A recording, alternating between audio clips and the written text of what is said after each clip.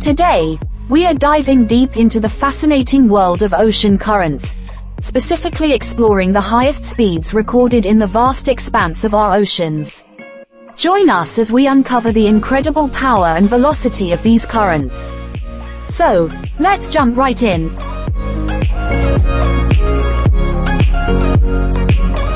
Before we delve into the highest speed records, let's first understand what ocean currents are.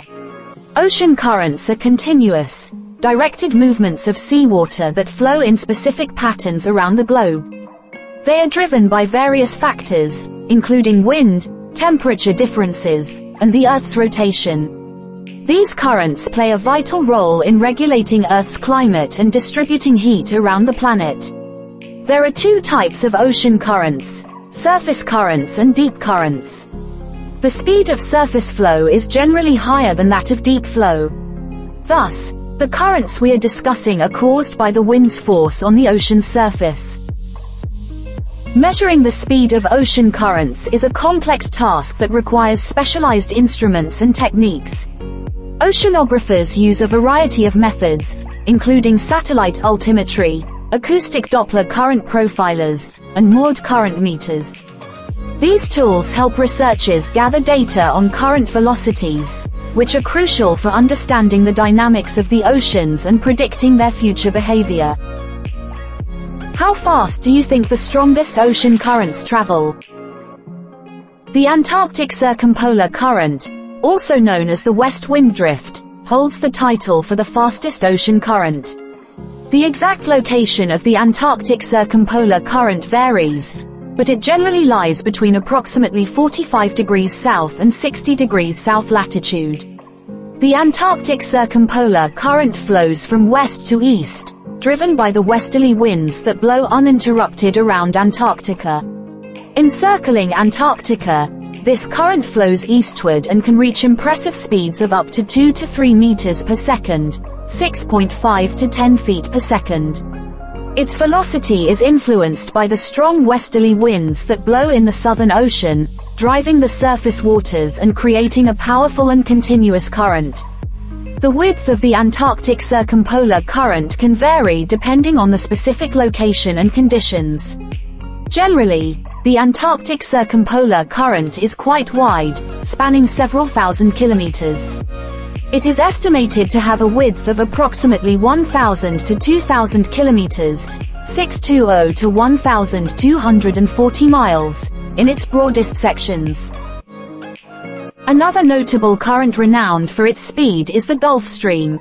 Flowing along the eastern coast of North America, the Gulf Stream transports warm water from the Gulf of Mexico towards the North Atlantic. It can reach speeds of about 1 to 2 meters per second, 3 to 6.5 feet per second, in certain sections.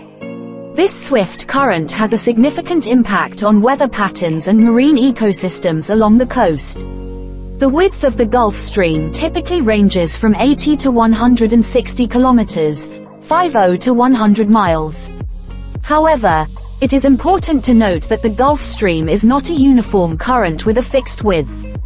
It consists of a core of fast-moving water surrounded by eddies and meanders that can extend beyond the core. These meanders can cause the width of the Gulf Stream to fluctuate significantly. While the Antarctic Circumpolar Current and the Gulf Stream take the spotlight regarding speed, other ocean currents deserve mention. The Kuroshio Current reaches speeds of up to 1 to 2 meters per second, 3 to 6.5 feet per second. In fact, the Kuroshio Current, also known as the Black Stream, is a warm ocean current that flows northward along the eastern coast of Taiwan and Japan. On average, the width of the Kuroshio Current ranges from 100 to 200 kilometers, 62 to 124 miles.